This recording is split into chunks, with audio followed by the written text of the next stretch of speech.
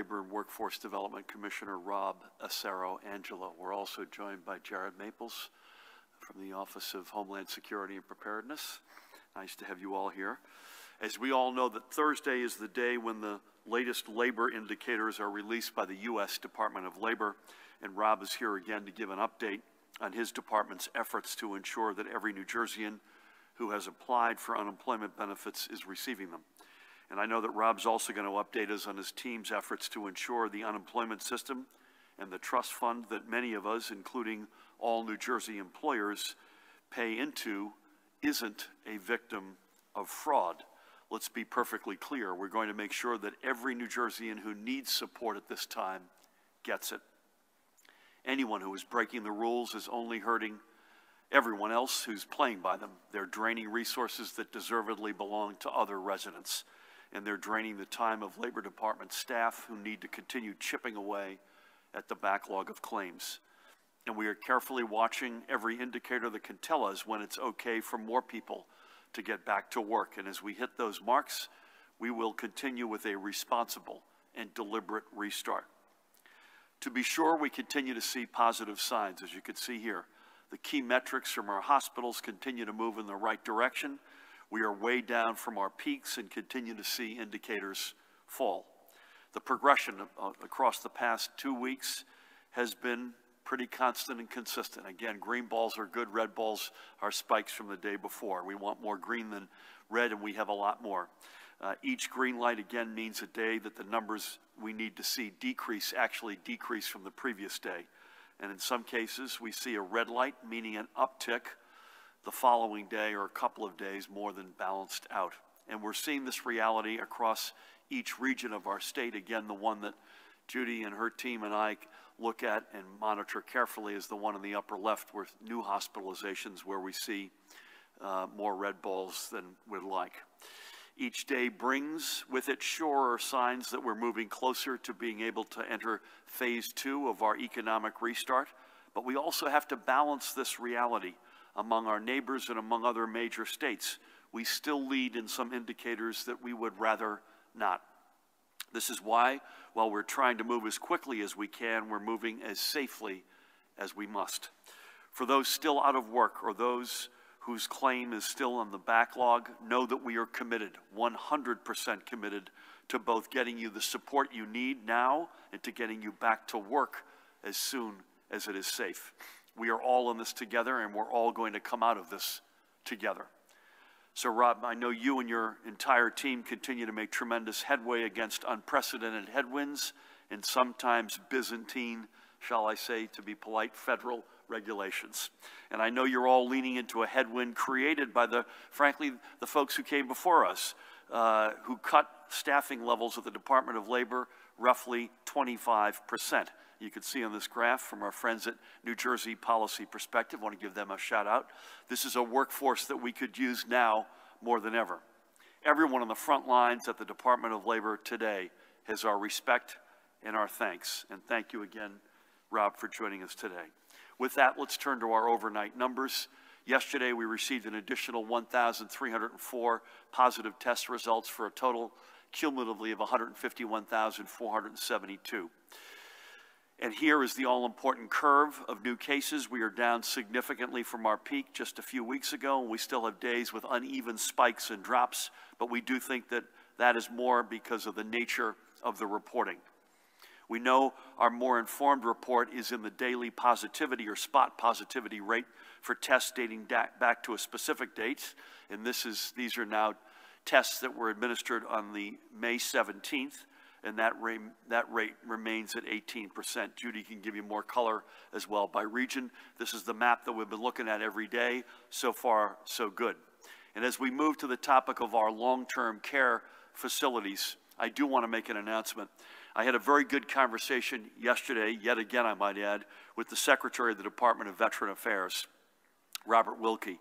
I want to thank the Secretary for his continued partnership with us as the VA assistance to our veterans' homes will continue through to the end of June, and an additional 40 VA clinical staff will be coming to New Jersey as part of strike force teams, which will help at more of our long-term care centers. Again, they will be focused, that additional 40, at long-term care facilities outside of our veteran homes.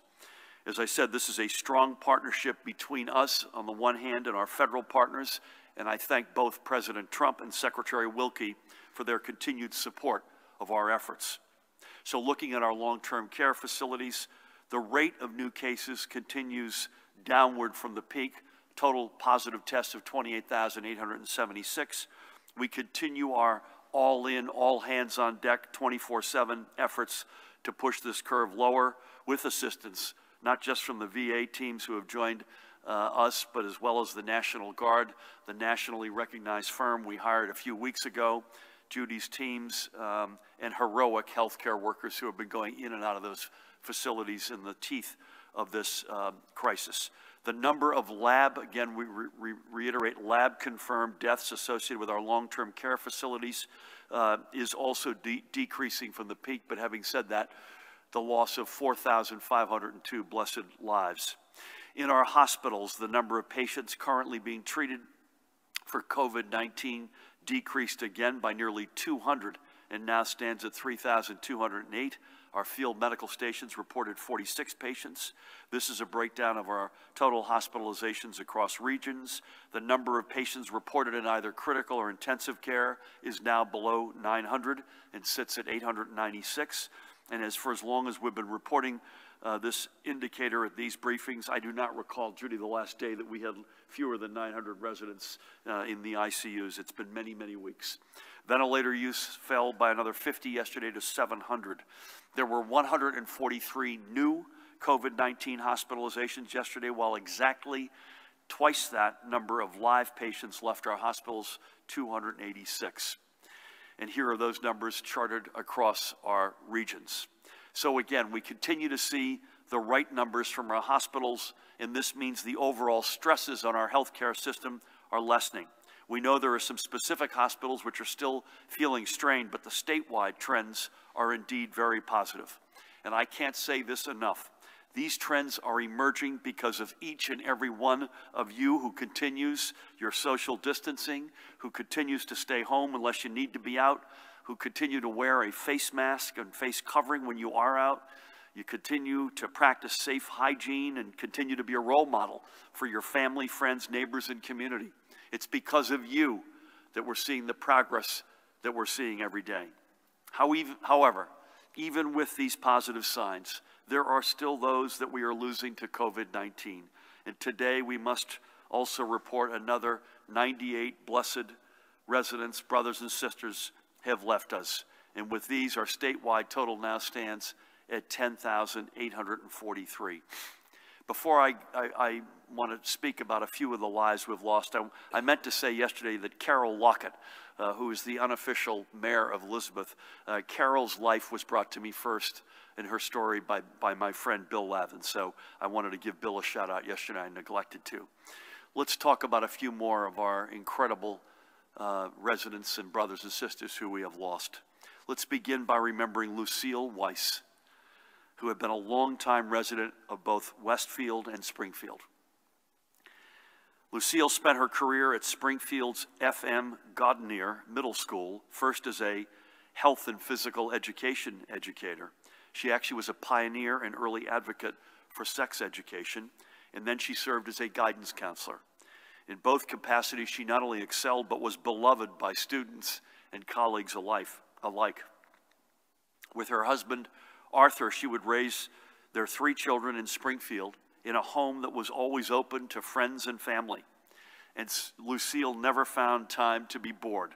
She was an avid knitter, a doll maker, a dancer, a writer, a bird watcher, and a tough Scrabble player, among so much else.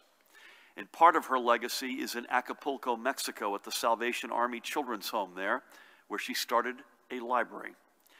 She is survived by 3 children, Danny and Nancy, both of whom I had the honor of speaking with yesterday, and Jerry, and their families, who account for Lucille's 6 grandchildren and 2 great-grandchildren. Lucille was 93 years young We thank Lucille for her many years of service to the children of Springfield, to her family. May God bless her memory and all she left behind. I have to say, I heard both from Danny and Nancy an incredibly emotional story. Literally, the day before she died, they were able, the three children, to do a Zoom call with their mom. And Danny is a musician. Danny is a guy who's a Jersey guy. Lucille's daughters no longer live in New Jersey. And Danny played, and they all sang a lullaby to Lucille that she used to sing to them when they were little kids. How's that for a story? God bless her. Next up is Petros Emmanuel Litos. You may not know him, but chances are you probably ate in one of the diners he owned across our state. Petros was born in West Virginia, but his family soon moved to Elizabeth, where he would graduate from high school. He started in the diner business early and always dreamed of owning his own slice, not just of the American dream, but of New Jersey lore. Then in 1986, Petros made his dream come true when he and his brother Michael bought the Somerset Diner. Later, they would add Hazlitt's Adelphi Diner and the White Rose in Highland Park to their portfolio. At every stop and with every day, he grew a reputation as a dynamic individual, enthusiastic and diligent, and always helping the next generation live their dreams as he lived his. He was just 59 years old. Petros leaves behind his brother Michael, with whom he achieved his dream, and he also leaves behind his wife, Calliope, daughter Maria, with whom I had the great honor of speaking, she's a teacher, by the way, at the Alexander Hamilton Preparatory Academy in Elizabeth, and his son Emmanuel, and they were also his dream. He's additionally survived by his mother Maria, his sister Effie, and an extended Greek family and community. God bless you, Petros, and all that you did and your family you've left behind. And finally, we remember Englewood Cliffs Artemis Nazarian. Artemis is on the right. She was 88 years old. Born in Aleppo, Syria, Artemis came to the United States with her family at the age of 2 in 1934. She attended Boston University on a scholarship, was the first woman to graduate as an accountant from the College of Business Administration. I might add, she graduated cum laude as well. In 1954, she married the guy to her right in that picture, the man who would be her husband for the remainder of her life, a Lebanese immigrant named Nazar, and they settled in Englewood Cliffs. Artemis was a true patron of the arts and a believer in the power of education. She supported numerous scholarships, both internationally and at her alma mater, and her name even graces a preschool she supported in Los Angeles.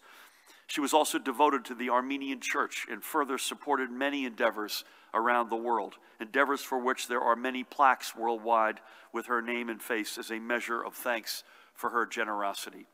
But throughout, Artemis kept her heart in Englewood Cliffs, helping people in need or driving someone to a doctor's appointment. She also served for many years as treasurer of the Englewood Women's Club.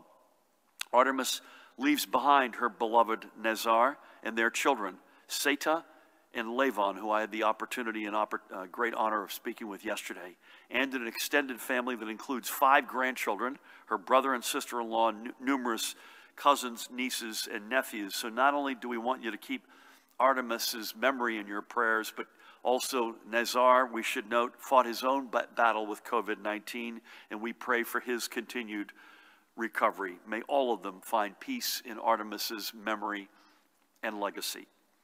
As I noted yesterday, we are compelled to remember these names because no one in this pandemic should ever be seen as just a statistic or a number. These are people. They were our friends and neighbors, and they were our family in every sense of the word, our New Jersey family. Switching gears, a couple of items since we were together yesterday. I want to give Speaker Craig Coughlin a big shout out for coming out so visibly and with conviction in supporting our ability and our need to bond. Not something that any of us wake up reflexively looking and say, hey, can we find a way to borrow money? But in this particular case, we need it in a big way to allow us to continue to keep our frontline educators, police, fire, healthcare workers employed at our greatest hour of need.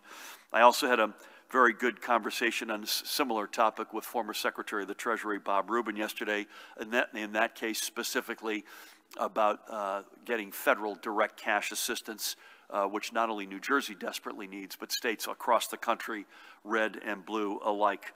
Judy and I were on a call with Christina and other epidemiologists talking about as I mentioned yesterday with the communicable disease team, talking about the race and ethnicity realities and how we can even more get our arms around the impacts and express that even more vividly, as sad as that reality is to folks. And that's something that is a work in progress. And I want to thank Judy and Tina and their teams. I had a very good conversation with Kevin Johnson, who's the Chief Executive Officer of Starbucks. Again, another shout out to Bill Bradley, who connected us. Senator Bradley has done an extraordinary job, and mostly quiet and behind the scenes through this entire crisis. Kevin and I had a really good call about a lot of the protocols that Starbucks is taking, and they're doing a great job. And then we also had our second full commission meeting of the Restart Recovery Commission that we established several weeks ago. A really good discussion. I want to thank again Shirley Tillman, former president of Princeton, Ken Frazier, CEO of Merck, particular as co-chairs for shout out. The subcommittees are chaired by Tony Kosha, who is the chair of Amtrak and former chair of the Port Authority, Rich Trumka, the president of the AFL-CIO, Rich Besser, who we know is serving us in so many respects at this point, Judy, who runs the Johnson Family Foundation. Lisa Jackson, senior executive at Apple, former EPA administrator. They're the chairs of the subcommittees. I also want to give Ben Bernanke a big shout out, who gave a very compelling summary of the macroeconomic likely scenario going forward. So, a couple of announcements. First, today, in partnership with the Restart and Recovery Commission, as I mentioned, and the complementary advisory councils, we are reaching out to literally thousands of businesses and nonprofit organizations in the state to direct them to a short survey that will better inform our collective efforts as we look to take the next steps along the road back.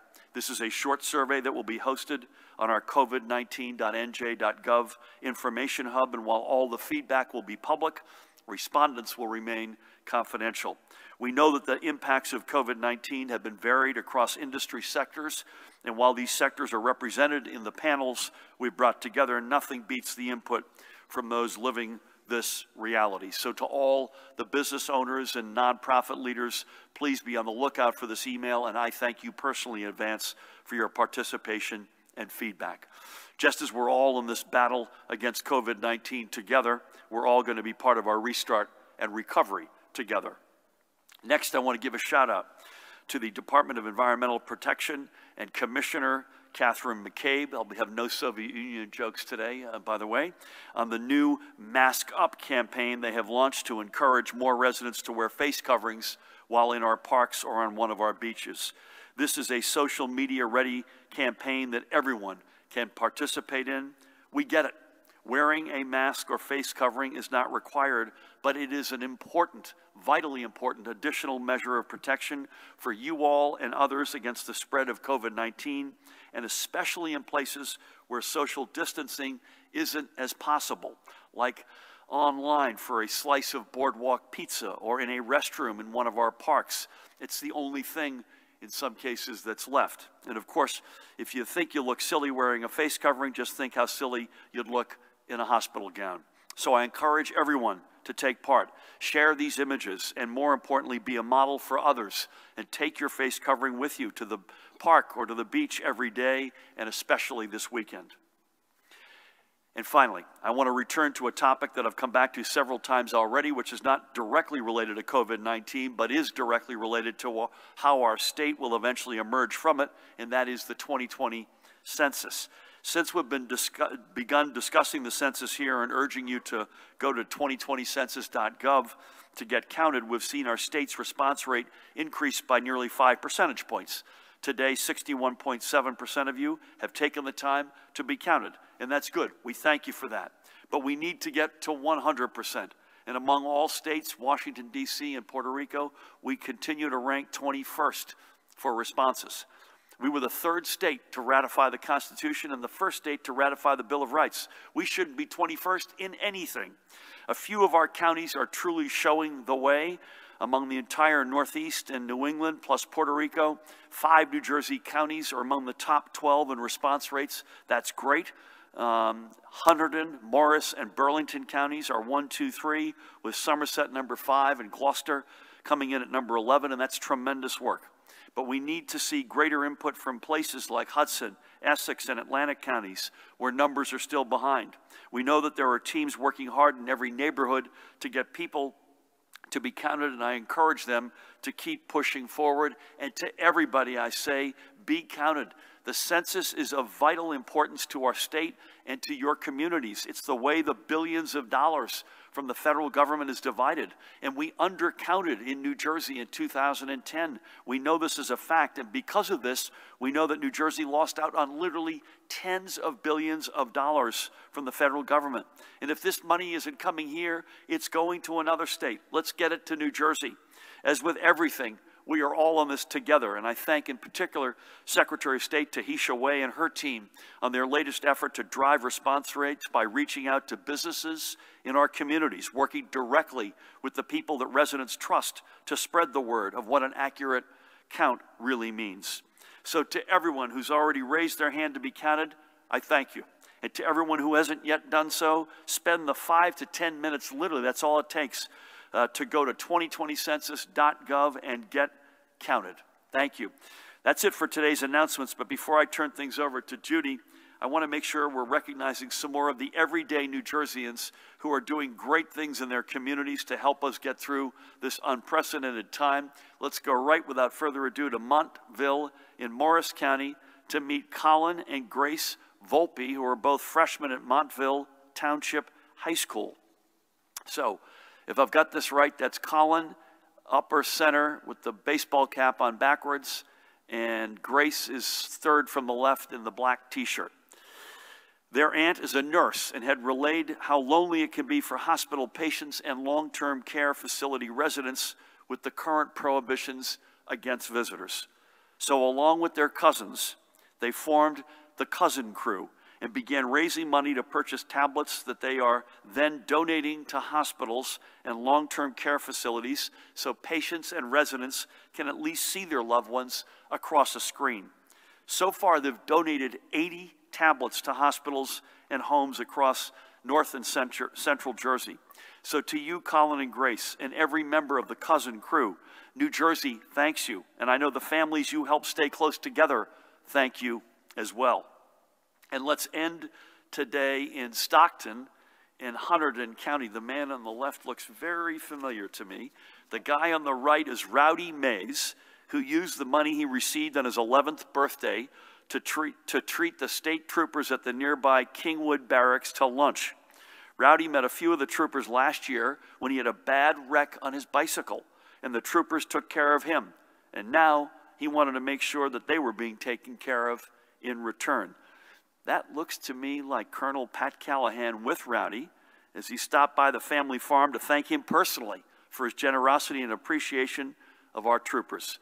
So to you, Rowdy, thank you. And to all the brave troopers, beginning with the colonel right through the entire ranks, we thank you and don't know where we'd be without you. For both of those stories, I think it's safe to say that with the next generation of New Jerseyans, we're going to be in very good, I hope very clean, and very good hands. With that, please help me welcome the woman who needs no introduction, the Commissioner of the Department of Health, Judy Persichilli. Thank you, Governor. Good afternoon. I'm going to take time today to amplify the critical steps the Department of Health has taken to protect the health and safety of the residents and the staff in our nursing homes and assisted living. To remind all of you, as you know, our first case was identified on March 4th. Since that time, 18 guidances have been sent to long-term care facilities.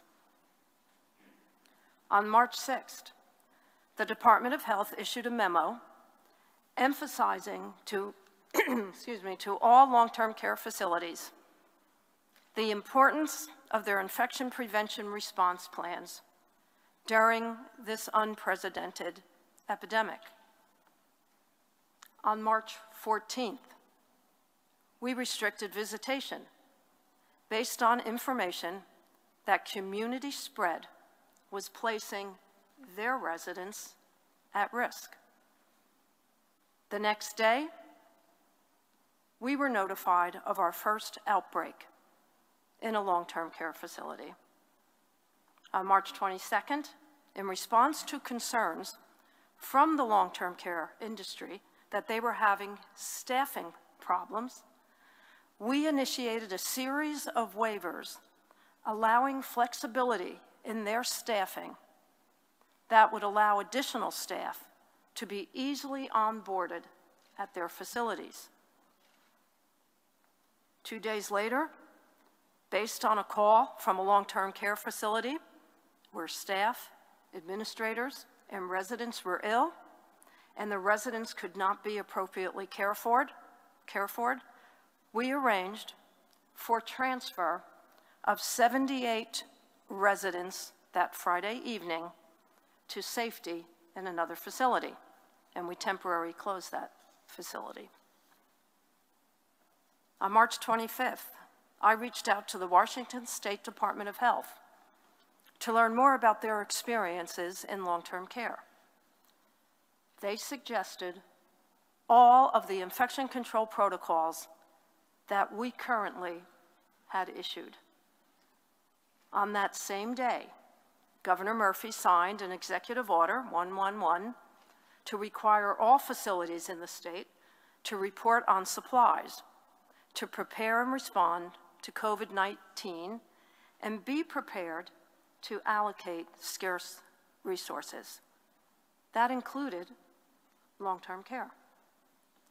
On the 30th, we sent out another advisory on priority actions for all post-acute care settings. They included restricting persons entering the facility, implementing active symptom screening of patients and residents and employees, creating separate wings, units, or floors to accept asymptomatic residents coming to or returning from the hospital.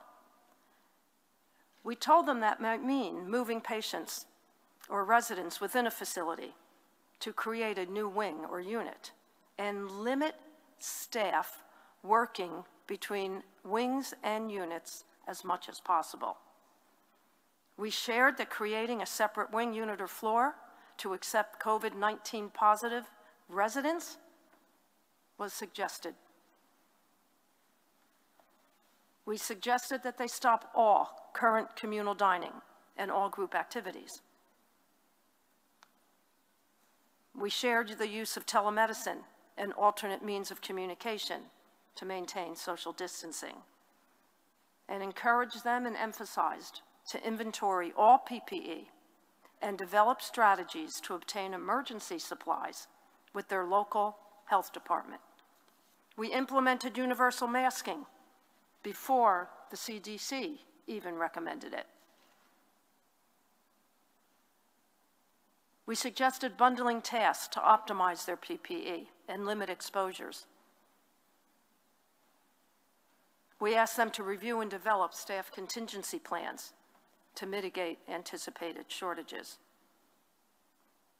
Also, on March 30th, we immediately pursued and finalized an arrangement with Care One, an established long-term care owner, to stand up 707 COVID-capable beds for COVID-positive patients admitted from acute care hospitals to provide beds to divert patients away from the already stressed long-term care facilities and for residents who could not be readmitted to what they knew as their homes.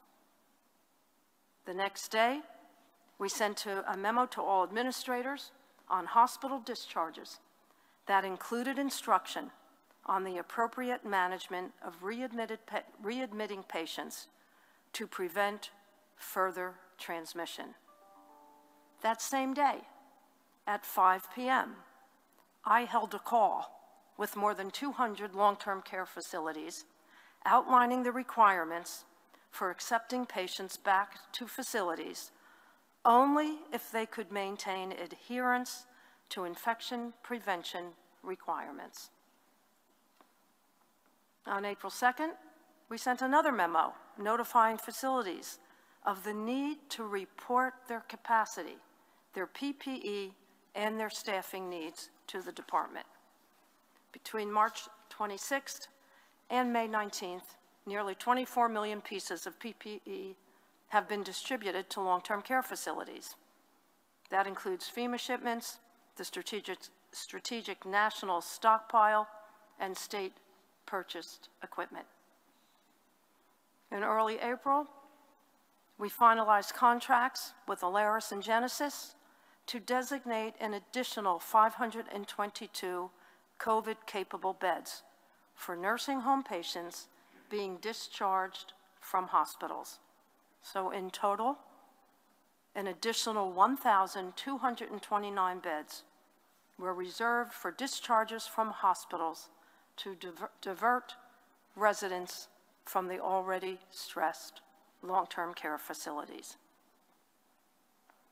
On April 13th, we issued an emergency curtailment order to prohibit admissions and readmissions of individuals to facilities if they did not have the ability to appropriately cohort patients and staff, follow the CDC guidance for infection prevention and control, and maintain adequate staffing. You may recall on April 14th and 15th, the next 2 days, we experienced the predicted surge in our hospitals. As demonstrated by the actions taken, the department has been providing guidance and support to long-term care facilities throughout this outbreak, and we stand ready to support them through this epidemic.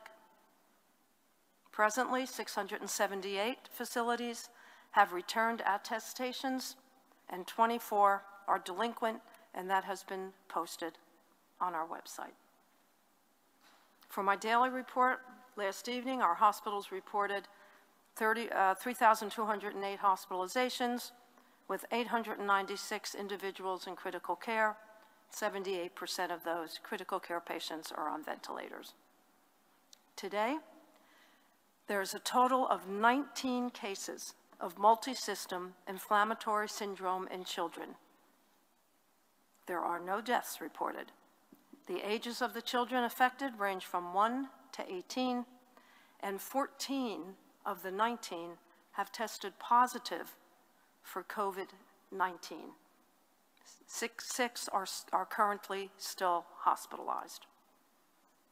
The governor reviewed the new cases and deaths reported today. In terms of deaths, the breakdown by race and ethnicity is unchanged from yesterday. White, 53.3, Black, 18.5, Hispanic, 19.4, Asian, 5.5, and other, 3.4.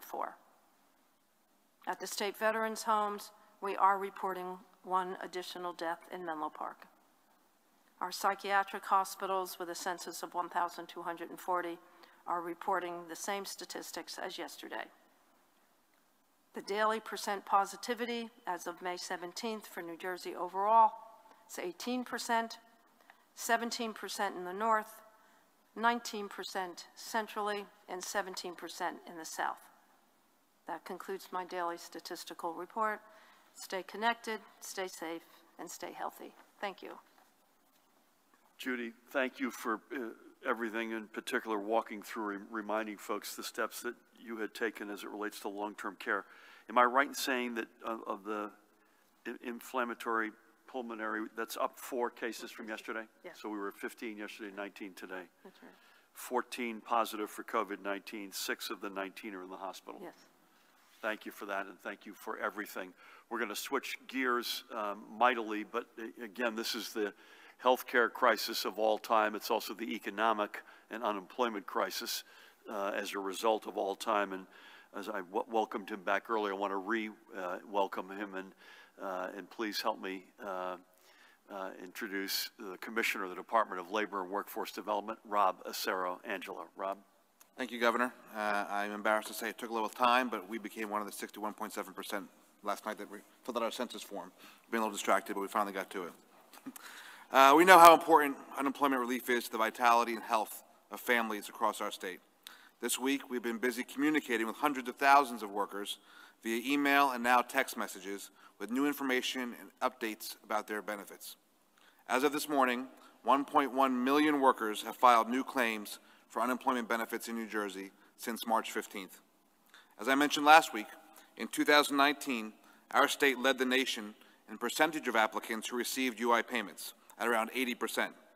Even with the crush of applications during this pandemic, that number is nearly the same. Unfortunately, not everyone applying is eligible for benefits, but we're working hard to bring all available assistance to the many who are.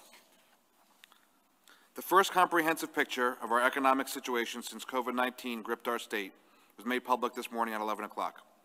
The preliminary estimates from BLS and collected by our great NJDOL staff shows New Jersey's employment decreased historically in April, dropping by 757,700 jobs. Just 10 months ago, Governor, we reported the lowest unemployment rate since record-keeping began in 1976. Now we're reporting the highest, as we find our state at 15.3% unemployed. Employment in the Garden State has been reduced to a level not seen since February of 1992. This monthly jobs drop-off was not unexpected due to the current public health emergency. As our state was succeeding at flattening one curve, it was natural to see a rise in another. While the economic damage has been painful for far too many New Jersey families, public health must always guide economic health. And thanks to the efforts of all of us, we have avoided grisly scenes in our hospitals and unending grieving in our communities. In order to bolster the economic security of New Jersey's families, more than $3.4 billion in benefits has reached our workers so far. That includes $1.4 billion in regular UI payments and $2 billion in federal assistance. But we aren't just talking about numbers. We hear the impact reflected in the stories of our claimants, hard-working New Jerseyans using unemployment for the first time, and those who have exhausted their benefits and need a little more help. New Jersey joined all other states in having to design new systems and processes to distribute this new federal assistance for self-employed workers and independent contractors, as well as those who need an extension of benefits. I'm pleased to say we have completed modifications and can now process applications for those seeking this federal extension. New Jersey is one of the earliest states to get this process started. This week, our department has begun notifying workers who have exhausted their state unemployment benefits of the 13-week extension they may be eligible for under the Federal Pandemic Emergency Unemployment Compensation, or PEUC program. Many of these workers were unemployed before the pandemic began, and this situation has obviously made their job search exponentially more difficult. We estimate the exhausted universe to be around 70,000 additional people. The first group of these workers will be notified that they are able to certify this weekend, and the rollout will continue for months as thousands exhaust their regular benefits each week.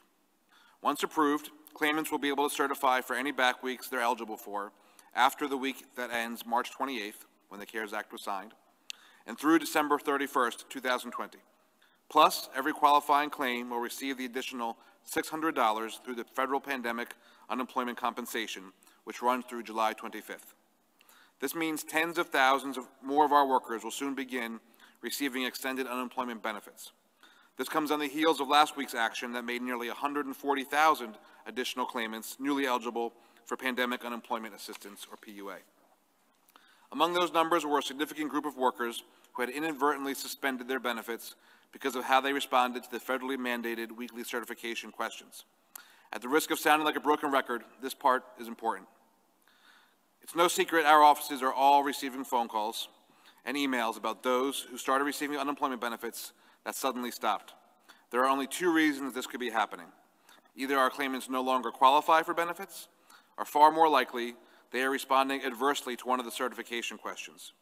You can see it on the screen right now. This page that you see appears before you certify for benefits. It is the guide to receiving benefits without interruption. We have the stats. Last week, approximately 33,000 customers responded to one or more certification questions in a way that makes their claim ineligible for benefits under federal law. One wrong click is all it takes to see a pause in these much-needed benefits. With a record number of customers now certifying for benefits, and even more joining their ranks every week, it is imperative that claimants review the helpful guides found at myunemployment.nj.gov before certifying to avoid payment delays. This doesn't just hurt the claimant, it affects in one way or another every other New Jerseyan seeking benefits. It is now estimated that by mid-June, the department will be processing more than 1 million unemployment certifications per week. With so many people filing for unemployment for the first time, it's important to recognize that systems are in place to protect your personal and banking information. We want all of our workers to be vigilant, as there are bad actors out there exploiting our current economic environment to prey on those seeking unemployment benefits. New Jersey led the country in the percentage of unemployed workers who received benefits last year, as I mentioned. And we also just hit the milestone of getting our improper payment rate under 10% for 4 quarters in a row. This important U.S. DOL metric is a sign that our payment accuracy and anti-fraud measures, which certainly have come in handy the past 2 months, are protecting our public. And we will continue to do all we can to keep you safe and keep you informed. Last week, we learned from our partners at the U.S. Department of Labor's Office of Inspector General about a sophisticated international fraud ring that may have potentially stolen hundreds of millions of dollars intended for the unemployed in Washington, Florida, Massachusetts, North Carolina, and many other states. Luckily, New Jersey does not seem to be impacted by this attack, but we still have to be vigilant, especially considering we have one of the highest weekly benefit amounts in the country, making us a big target. The Office of Inspector General for the U.S. Department of Labor has issued a guide for recognizing and reporting fraud, which may be found on our homepage. So again, please be vigilant. I want to thank my colleagues Jared Maples and Superintendent Callahan also for their offices helping us on all these anti-fraud measures. They've been in touch with other states where they're hearing problems there and forwarding them to us immediately. In summary, you, our customers, our claimants, our friends, and our neighbors, you are our priority. Our goal is to provide the benefits you deserve while protecting your identity, your finances, and the unemployment trust fund that belongs to you and the employers of New Jersey. Thank you for your patience and understanding as we work to get all who are eligible every penny they are owed. Thank you, Governor. Rob, thank you for that. Thank you for coming back, and thank you to you and your teammates for all the energy and efforts and long hours that you're working to chop through this. As you and I have both said many times, if somebody's frustrated out there, they haven't gotten through, we don't begrudge that for 1 second. We know these are desperate times, but also know that we've got people who could not be working any harder. This is a tsunami unlike any we've ever seen, and you'll get every single penny that's coming to you. So thank you again for everything and for being back with us today. Thanks, Colonel Callahan, great to have you. Anything on compliance or other matters? Thank you. Thank you, Governor. Good afternoon. Other than the handful of compliance issues that I'll go through, I just echo the Governor's remarks that the compliance has really been phenomenal in the most densely populated state of 9 million people. For me to just read through 5 or 6 on the overnight, I think it speaks to everybody's efforts, or collective efforts, and the personal responsibility that each one of you have been taking, most of you anyway. On the overnight, in Clinton Township, the subject was citing for being defiant and refusing to wear a mask in a coffee shop in Clinton, that it was. In Hillsborough, a gym owner was cited for the 3rd time for having his gym open. In Bernardsville, a store owner was citing for having a non-essential furniture store open. In Irvington, a subject arrested for a temporary restraining order violation subsequently spit at a police officer at the station. In South Orange, a subject was arrested for shoplifting, and he started coughing and spit on 3 different police officers. In Clementon, a subject was cited for having church services inside a church in excess of 10 people, which was in violation of EO 107. And in Belmar, in addition, I know yesterday, I had mentioned yesterday the owners were cited for the violation. 4 patrons yesterday were also cited. Beyond compliance, Governor, I just think it's important to note that Pete Gaynor, the FEMA administrator, hosted a call with all state directors of emergency management last night, talking about hurricane preparedness and pandemic operations. When you think of how a state emergency operations center now has to operate with social distancing and hygiene in mind, when you think about mass care and sheltering of upwards of maybe hundreds of people, when you think about possibly having to do virtual damage assessments by, instead of FEMA folks and troopers going out to scenes, doing that with one person with cameras and phones and uploading things. So I know it's the last thing we want to think of, but we have to be ready, and I think it was certainly a valuable call to go through the operational guidance that they've put out and that state of New Jersey shared with all of our 21 county OEM coordinators. And lastly, I appreciate you mentioning Rowdy Mays, an 11-year-old with a lion's heart. I know his first name is Rowdy. He's about as humble and as a young gentleman as you could imagine. And that visit was just this morning. When you think of Garden State farmer family, you think of Rowdy, the youngest of 7, phenomenal family, which I would simply describe as salt of the earth, and made me proud to be from the Garden State. Thanks, Gov. Thank you, Colonel. You don't hear Rowdy these days. Rowdy Yates, Clint Eastwood from way back. I'm dating myself, but thank you for that. I'm going to knock gently on some wood here. Mother Nature, in the respect of storms, has been very good to us over the past number of months, and we just hope that continues. And we haven't said it explicitly. Brendan, we're going to start over here. We haven't said it explicitly, but we need folks to, as my late father would say, mind their P's and Q's this weekend. Whether you're in a park or on a beach, we do have, I think Mother Nature appears to be, I'm not wild about saying this because I want the summer to start as much as anybody, but it looks like it's going to be cooler than normal and some rain, and so that may keep things at a lower level of activity. Again, I don't take any joy in saying that, but that's just a fact, and I appreciate all the help. And your point on compliance, folks need to hear that because it's now months. We've done it unlike any other state in America, and again, we're as guilty as anybody. The folks in this room, including yours truly, you end up getting a disproportionate amount of emphasis on what turns out to be a very small minority of the reality. The overwhelming reality is extraordinary in the state. Just to remind everyone, tomorrow we're going to do this earlier. We're going to be together at 11 a.m. and I think we've got a reasonably high degree of confidence we'll have all the numbers that we normally have at 1.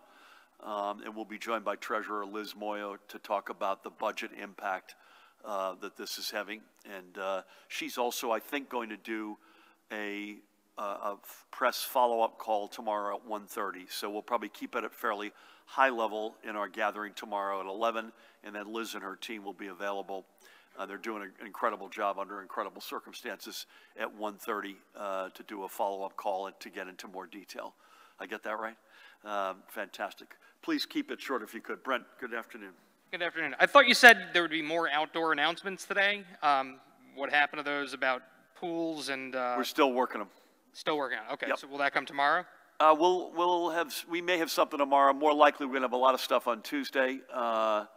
But we may have something tomorrow. I don't want to get too far out ahead of myself, though. Okay. Of the 1.1 million people who have filed unemployment claims, how many are still waiting? Of the 139,000 workers who had their unemployment processed last week, did each additional application receive a review from a live agent, or were some approved electronically or automatically? People who are getting benefits say taxes are still not being withheld from the $600 payment. What can they do? And then quickly, teenage drivers still can't get their licenses because DMVs remain closed here, even though other states have opened them. Why can't New Jersey reopen these on a limited basis? How can you help those drivers? And the state Republican Party announced today it's suing you for what they say is arbitrarily choosing which businesses are essential. Your reaction? What was the last thing they sued me? Well, I don't know if they sued you directly. I think they're suing the administration, saying that you've arbitrarily allowed some businesses to reopen, some not. As you can tell, I've spent a lot of time focused on that suit. Rob, let's go to you. Teen drivers, there's nothing new on motor vehicles. We have not announced a reopening date, Matt, am I right? Yeah, we've got nothing new to add on that. We do not, actively do not like, you don't need a road test to get your license that a couple of states have done. As Sue Fulton, who runs the Motor Vehicles Commission, would remind me and remind us that it's an enormous cause of death among teens, and we just, that is road accidents, and we just don't want to go down that road, no pun intended. I've got nothing to add on a suit. We make the decision about what's essential and what's not essential with the input of, based on data, science, facts, health, and a big input from the women to my right and their colleagues. And so I'm sorry if folks don't like the definitions, but the fact of the matter is they're quite consistent, by the way, in terms of essential, non-essential that has been designated nationally as well. And we're going to continue to try to open these up. I mean, we've gone for non-essential with curbside pickup. We know that's not a full loaf, but it's a part of the loaf. We're going to continue to try to open things up, assuming the health metrics and indicators continue to warrant that. So, Rob, we got 1.1 filed. How many are still waiting? Of the 139,000 processed last week, how many had a live interaction versus electronic, and taxes withheld on the federal $600 piece? Thanks, Brent and Governor. I'll work backwards. The $600 tax piece, I won't get back to you because I think that people choose individually whether or not they're going to have taxes taken out. It's not something that's automatic, but let me get back to you on that. Because I know that was one of the reasons when we first programmed the $600, I remember that being a factor we had to worry about there. So I want to check on that for you. The 140,000 from last week, it's hard to get into the semantics here, but one, none of those have shown up in the numbers yet because we report on a Thursday for the week ending the prior Saturday. So all the folks that became eligible last week, they didn't certify, wouldn't be our numbers until Sunday. But that being said, most of those were already quote unquote processed, and they were waiting for us for the PUA programming to be done or the other kind of program we were getting in the system. So they had to, at that point, certify. They got an email from us saying, you've been processed, if in the PUA universe, you've been deemed ineligible, but now you're able to certify for benefits. So they were already, I mean, for the most part, 92% of our claims come through online, so I would guess that percentage keeps for the 140,000. But they were already processed, and then they were getting an email from us saying now that they're ready to be paid, is what happened last week and this week.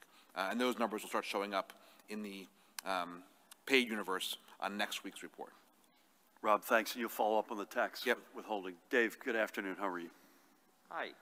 I was going to ask you about the lawsuit, but I think you probably answered the question. I know that one part of that was due process violated. They claim it was. No, I'm told that this was time to go live while we're here too. Yes, I have no insights at all. Okay. And then the other question I have is for you and Commissioner Persichelli. There have been reports that some long-term facilities are still having a hard time getting PPE. Is this true? I know you mentioned 24 million pieces in your report, Commissioner, but do they still need anything else? I mean, we've talked about shortages of gowns and so forth. And, you know, the review of the long-term care facility situation kind of sounded like you were trying to defend what's happened with them. Do you think that concerns and questions about the way New Jersey has handled the whole long-term care issue has been fair? Have those questions been fair or unfair? Are they putting you in a position where nobody could have known what was going to happen, and it's unfair to be like looking back at it the way we are in some cases hearing people doing that now? Let me start, Judy, and turn to you. Is that all right? Let me be unequivocal about this, about two things about PPE. We were not, as a state, in the PPE line of business 2.5 months ago. We had never been involved in it. We've now put out 40-something million pieces, if not more, at this point. Second point, we do not still have enough PPE as we sit here today in the state of New Jersey. As a nation, we started in a deficit, and we have had to cobble this together with Band-Aids, paper clips, and with a global assault on getting more PPE. So the answer is we're still out there. I literally was on this morning with somebody. We are out there literally, Pat and his team, every single day trying to get more PPE. And again, we were never a party to this 2.5 months ago. This was not a line of business that the state of New Jersey was in. I don't view it defensive at all. I view it as let's make sure everybody knows what the facts are. In fact, I got interviewed this morning by somebody, and I took the hook on the premise of a question which was completely wrong. The premise was, what are you going to do about reviewing, readmitting COVID-19 positive patients, residents rather, into the, Judy was unequivocal, which is part of the reason why she went through this today, unequivocal that we could not mingle positive residents in with in the general population, and the unequivocal about PPE requirements, segregating. Cohorting sounds, it's a big word, it means separating, right? So you've got a group over here that are like situated, you've got another group over here, and in fact that extended, as I think you probably heard, to staff. You couldn't have staff crossing between populations, and Judy made that point as well. I think there's one other point that we haven't said lately, but we said a lot back in, again, this is at a time when Judy's going through this timeline, and I'm thinking, what did Italy look like at that point? With bodies literally, because the people who got sick were going to hospitals, right? So that's where we were trying to save their lives with ventilators and ICU beds. And we've got pictures of Italy staring us in the face at every moment, and where was therefore the right point of attack, et cetera, et cetera. But I think it's important to reiterate something, that unwittingly, these heroic workers going in and out of these facilities in those early days, remember, frankly, loved ones, other visitors, other folks who were going in and out of these facilities in probably all asymptomatic, but were unwittingly kindling the fire that has raged. I was reminded this morning, over 80% of the deaths in Canada are from long-term care facilities. That's the last point I make. It isn't just us. We are doing everything we can to figure out what we can do better. God forbid if this ever happens again. But something I didn't say today that I've said lately, 4,000 and something blessed lives lost. There are still several 100,000 people associated with long-term care facilities who we are working 24/7 to keep as many of them healthy and alive as we sit here. I went on too long, Judy. Over to you. Any thoughts you want to add? Well, I don't consider it being defensive. I really do think that it's important to clear up the inconsistencies and the record, because when we do our, as I don't like to use the same term as the governor, the post-mortem, although the after action, I think it's important for us to be able to put things in perspective. This timeline is remarkable when you think that we had our first case on March 4th, and it's not easy, but some people say, well, we saw it coming, we saw this, we saw that. Well, that's what we have to look at, because there will be another one. And I want to make sure that the record is clear and that we learn from it. And that inconsistencies are cleared up, and that everybody understands the responsibilities that we each had in this, and that we were dealing with something we had never dealt with before. This is not a time to blame anyone at all. It's a time to say, we did what we could do at the time, and when we do our after action, that's the time for us to learn, and we'll learn from each other, and we'll go forward. By the way, it's worth reminding everyone that you hired a nationally recognized firm with nationally recognized individuals now several weeks ago to come in and not only help plus up our LTC efforts, but also explicitly, without any control on our part in terms of where they come out, of exactly these sorts of questions. And so I don't know any other state that's done that, frankly. Maybe they've done it, but I know we've done it. And Judy deserves the credit there, because they're going to not just hold up a roadmap for what it needs to look like going forward. They're going to hold up a mirror to all of us, including, it must be said, an extraordinarily uneven performance by operators. Were there good apples? Are there good apples? You betcha there are. But there are others who just did not get the job done. So with that, let's move on. Do you have anything? Thank you. Governor, Executive Order 122 requires essential retail businesses that are still permitted to operate in New Jersey to adopt aggressive social distancing and disinfecting measures to combat the COVID-19 pandemic. That order did not include New Jersey farms, whose seasonal workers are considered essential.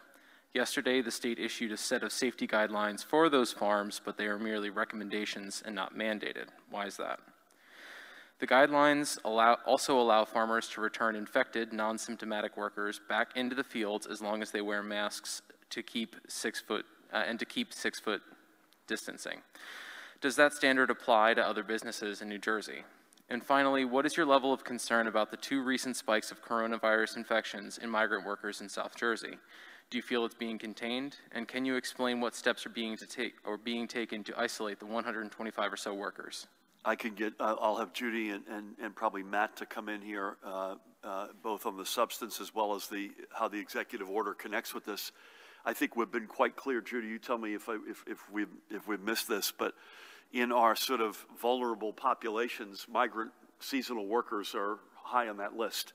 So this is something that we are concerned about, and there are a whole series of steps that Judy, through the Department of Health, have taken, and we've seen this. This is not just abstract. I use the Singapore example, which I know is a long way from here, but that's in fact, Singapore had this sucker down to 0, and it reignited, and it was for this very reason, because of migrant workers who were coming in, closely congregated, not just in their work, but in their living realities. And so it's something we're very focused on, and again, that's why the migrant workers and the seasonal workers are listed high on that list of vulnerable populations. Judy, anything you want to add to that? We have a group along with the Department of Labor and Agriculture. We developed guidance for the growers and the owners. We had a conference call with them day before yesterday to look at things like isolation and quarantine. And we do have bed spaces set aside for seasonal workers who need to quarantine or isolate. We're working with our 4 FQHCs in the South, and they will be testing additional seasonal workers. I think we've done about 600 tests, and the positive individuals are being isolated. And by the way, this is not just a South reality, but it's overwhelmingly a South Jersey reality. There's some up north, but the bulk of this is in the South. And again, back to the long-term care discussion, the notion of cohorting or segregating folks based on their health characteristics is also a part of the answer here as well. So thank you for that. Sir, do you have anything? You good? Ma'am? Hi. Hi. I've got a couple questions for the There you go. Labor Commissioner and then also 2 for the Governor. At the start, you'd mentioned you're seeing fraud among unemployment filers. What type of fraud are you seeing? And how are you differentiating this between someone making a mistake on the application? How many of the people who had run out of benefits are you contacting this week that can certify for the first time during the pandemic? And then also to reiterate Brent's question, which I'm not sure we got a clear answer on, how many of the outstanding unemployment applications are there, and then how are you getting through that backlog? And is there anything those people can do in the time aside from waiting for that? For the Governor, Governor, you mentioned previously you strongly endorsed a 9/11 style commission for the federal pandemic relief. In light of some of the questions that are going on about New Jersey's response, specifically long-term care, would you also support a similar bipartisan state panel with subpoena power to review New Jersey's response? And additionally— Well, this is last one, please. Okay, sure. Additionally, you've been saying all along that data determines dates in determining when we can reopen next. But some folks have been frustrated. They haven't seen any recent modeling data. Can you show us any specific model that is informing your decision-making, and whether that being opening schools, opening gyms, opening campgrounds, or any specific policy decision that's being informed by that data? I'll let Rob handle the labor questions, other than I'll say unequivocally, when we say fraud, we don't mean mistake. So if somebody makes a mistake, we're not talking about that. I think Rob already answered this.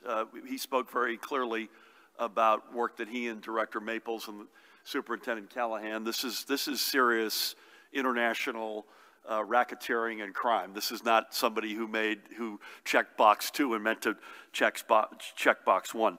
Rob, you can answer that. I have said, I think 2 to maybe 2.5 months ago, that I thought that a commission like 9/11 commission, chaired, I might add, by one of my mentors, Governor Kane, was not just right for the country, but for New Jersey. I've said that, I think, at least 2 months ago, and I've said it on more than one occasion. The data that we're using to rely on the decisions that we're making are the ones that you see every day.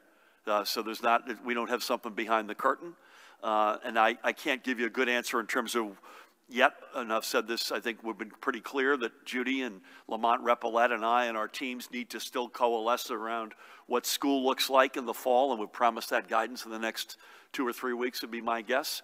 But you're seeing every day the data that we're seeing. Rob, can you very quickly hit those? Real quick, I got an answer on the $600, Brent. The taxes are not being taken out of that. And the reason was we didn't want to wait longer to get that money out, and the program was done that way. The folks who are now eligible for the extended benefits, we think the universe is about 70,000. That doesn't mean folks who currently have a claim in. These are folks who have exhausted since last July, as per the CARES Act. That's the universe. We need to look back and contact them to let them know that they are now eligible for benefits. Some of those are clearly already have claimed and been denied over the past couple months, but that's the whole universe of 70,000 plus. And as far as I don't like using the term backlog. We're at a point now where not everybody who filed a claim in the beginning is still claiming or certifying for benefits anymore over the past 2 months. So that number is a moving target. Like I said, there are 1.1 million claims total, initial claims since March 15th. Right now, I think the number is 760,000 are receiving benefits. But again, that is, not everybody has to claim certify every week. So the numbers do go up and down. And again, that number does not include the 140,000 who became eligible last week to certify, or the extended benefits who are being able to certify this week. Thank you for that. Elise, how are you? Very good, thanks. Yourself? I'm hanging in, thank you. I have 3 questions. The first is from Nikita at NJ Globe. Will the state pay for the National Guard to continue deployment if the Trump administration turns down your request to extend the June 24th deadline? My second question is, are there any concerns about New York residents whose beaches are closed coming to New Jersey beaches this weekend and throughout the summer? And on tomorrow's financial update, what can we expect in terms of cutbacks, spending adjustments, and possible tax increases? Thank you. So on the last one, don't be mad at me, but we'll leave tomorrow till tomorrow. I've got in fact, this has been something we've all been working on. I've got another call with the treasurer right after this. It's not pretty. I'll just say that it's not pretty. I'll leave it at that, and that's the reason why we have to borrow money, unfortunately. It's also the reason why we desperately need direct federal cash assistance. I assume you mean the New York City beaches in particular, because there's a break between the non-city and the city beaches. Yes and no. I mean, that's a reality that we accept going into this. I don't think the New York City case, please God, is going to stay static forever. I hope, you'd expect that we're on various, maybe the curves are bending at different times in different geographies, but we're all trying to get back on our feet. And it's not just New York. We've got a lot of folks who come in from Pennsylvania in particular to our beaches. So this is something we want to be careful and monitor. Again, I wish the weather would be, I wish it were 85, low humidity and sunny for the next 4 days. It's going to be none of that. And so the only silver lining with that is I think we're going to get, at least particularly for a long holiday weekend that kicks the summer off, we may have caught a break in terms of the amount of people and the density. For Nikita, I'm going, I know, in reverse order here. Listen, we're still hopeful that we'll get that extension. George Helmy was on with the White House literally this morning on this explicit topic. But having said that, we're going to have to figure out a way to continue to surge in these facilities.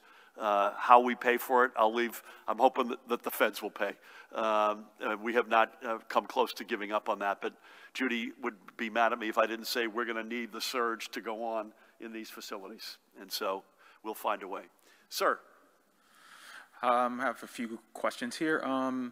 Were you able to see a video from Beth Gorab, who's the co-owner of PS2 Baseball in Wayne, New Jersey? She made a passion video to you on behalf of the NJ Baseball Coalition, and wondering as far as reopening baseball. I know they're going to be celebrating tomorrow outdoor batting day, batting cage day, and they're wondering, as far as the data goes, how far or how close are we to outdoor baseball and eventually indoor facilities being open? Is that it? Yep. I have not seen the video. That doesn't, so please apologize to her on my behalf. I'm a huge baseball fan. Please don't ask me who I root for. And this is something we're still, is a work in progress. I mean, we're at a work in progress with the National Football League, with Matt's been on daily with the Philadelphia 76ers, who practice and have their headquarters in Camden, by example. And so it's a work in progress. Believe me, I would love nothing more to get the holy water from Judy and her team to say that it's okay to re-engage on team sports. I hope that that's sooner than later, but we're not there yet. And I would just ask folks, both the mom and Wayne, as well as everybody, please keep doing what you're doing. Know that it's something that we want to get to without question. I hope sooner than later. And we understand why it's overwhelmingly, the rationale to be able to do it, assuming you could do it safely, is overwhelming. It's mental health, it's physical fitness, it's going out cheering for our kids. It's all the reasons why we do sports. And it's, listen, I hope we get there sooner than later. Thank you. Please, you're going to take us home here. Hold on one sec. With the Atlantic City Press, so I have some casino questions. We know who you are. For the governor, have you seen the Casino Association of New Jersey plan on reopening that it has developed with the Atlantic Care Regional Health System? What do you think of it? Is there a casino subcommittee on your Restart Commission, and who chairs it? How much time are you giving to the consideration of this huge industry? And then on unemployment, for the Labor Commissioner, the U.S. Labor Department said the number of people actually collecting this week dropped by about 113,000, from over 700 to just over 600. What explains that drop? Is it a simple mistake? There have been mistakes in the past, so this was the Federal Labor Department report. Can you give us an update on the new call center? And how many workers are now handling claims? How many are taking calls? And how many have volunteered to help with unemployment so far from other divisions? Okay. Thank you. Thank you. I'll start on your first series, and then Rob, you can either answer these or we may have to come back to you on some of this, so bear with us. Listen, I was on with my friend Harry Hurley this morning, and we discussed casinos for a good chunk of the time that I was on the air with him, and it's of overwhelming importance, not just in Atlantic City, but certainly in Atlantic City, but it is an overwhelmingly important employer and element of our economy. So you asked me how much time do we spend thinking about it. We spend a lot of time on it. I've not seen the plan, but I know our team, Matt, I assume that I'm not sure where it is, but we're reviewing not just any plan that the industry's put forward, but also our independent plans. I don't believe we've got a subcommittee focused on casinos among the councils, but that doesn't mean we're not thinking about it and wargaming this. I just would stop, and if Judy or Christina see this differently, they should weigh in here. Casinos are a tough nut. They've got a number of attributes which are concerning. I'm putting aside the economic impact and the employment impact, which is overwhelmingly positive, right?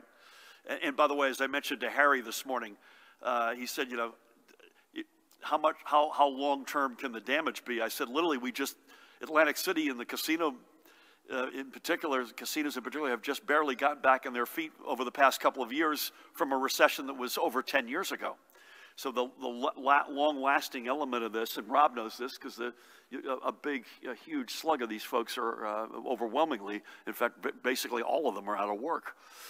So the attributes that are concerning, and there's a couple that are good things. What's concerning? It's indoors. There's no ventilation. It's close proximity, and it's largely sedentary. Those are bad data points. I think the team to my right would agree with. On the more positive side, they're large. big footprint, and that's a good thing. In fact, we had kept them open a little bit longer, you may recall, when we shut the state down with Judy's and Christina's and others' blessing because of the scale. The size of the actual footprint of these floors allows you to social distance in a way that a smaller space clearly wouldn't. We're learning on how to manage capacities. We're learning that with parking spaces at county parks and state parks. We're learning it in different ways for beaches. Even though this is indoors, some of that's going to be applicable as we think this through. We're light years in a different and better place on testing today than we were 2 months ago, and contact tracing, and we'll be yet again in a different place, much stronger weeks and months from now. And those are all positives. So it's incredibly important, but it's one we've got to get right because of the unfortunate attributes that I started out with. Rob, over to you if you could. Yep, real quick, the numbers, USDOL data is not easy to deal with. I think what you're talking about, it sounds like you were comparing last week's number, which was the total UI, straight UI out of our trust fund claimants, plus our PUA and other claimants, and the number you talked about today is just our straight UI claimants, not including PUA and everybody else. But I also know that USDOL is adjusting every week because so many different numbers are coming in from different states. Some states are reporting PUA the right way, some aren't, but we can help you all out afterwards. But that's what it sounds like to me. Those numbers mean. As far as folks who are helping out, we have hundreds from within Department of Labor who are moving over to UI to help out. We're processing hundreds from other departments. Some have already started, also helping out with our UI offices, and they're all doing different versions of things based to help triage the help. We're already starting to process more than 100 new employees to be full-time UI employees from here until the foreseeable future. So it's all hands on deck across the government. I want to thank my colleagues in the cabinet and front office for being so ready, willing, and able to send staff our way to help us out. Thank you, Rob. I'm going to mask up and say to Judy and Tina, thank you so much, as always, for everything you do and for being here. Rob, very good to have you back. Keep up the great work. And folks, if you're still out there, we haven't gotten to you and you're frustrated, we don't blame you. But we will get there, and you'll get every penny that's coming to you. Pat and Jared and Matt, thank you for your being here. I mentioned this yesterday. I think this afternoon we're meeting for our annual pre-Memorial Day risk assessment that has, in this case, very little, if nothing, to do with COVID. This is just to have that assessment as to where we stand before we go into the summer period. Tomorrow, again, we're going to be with you early at 11 a.m. Out of acknowledgement that it's Memorial Day weekend and kicking off the summer. Normally it'd be at Jenkinson's tomorrow. I'm not going to be at Jenkinson's tomorrow, but I will be on the Jim Kerr Rock and Roll Show tomorrow morning as an homage to what I otherwise would have been doing at Jenkinson's. And again, to everybody, please keep doing what you're doing. It's been an extraordinary effort in this state, up and down, across. It takes our breath away how great everybody has been. Your spirit, your compliance, your passion. You get it that public health creates economic health, and you've lived it. Not just get it, you lived it. So just all I can say is keep it up. We're going to continue to take steps as responsibly and as soon as we feel we can. And in the meantime, thank you all and God bless you all.